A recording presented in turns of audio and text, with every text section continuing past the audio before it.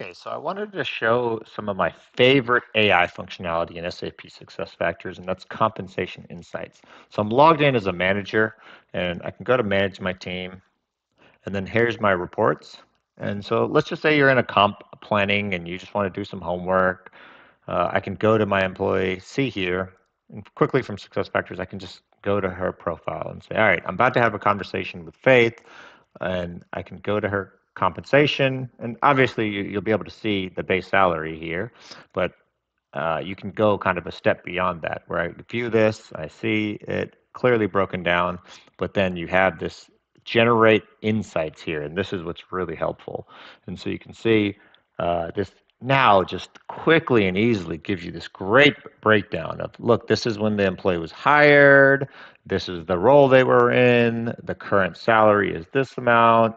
And if you go, you get this insights, it actually gives you details compared to the prorated midpoint, right? 81% of the midpoint, not any one-off payments, job progression, pay band, gives you some talking points to guide you as a manager that you can have this. And of course, this tells you it's AI generated as well, but it just gives you a lot of information that you could use. You can take this and use this. It gives you a nice document. So if you want to, you can have this as a PDF, organize it, and do a lot of that. So one of my favorite pieces of functionality.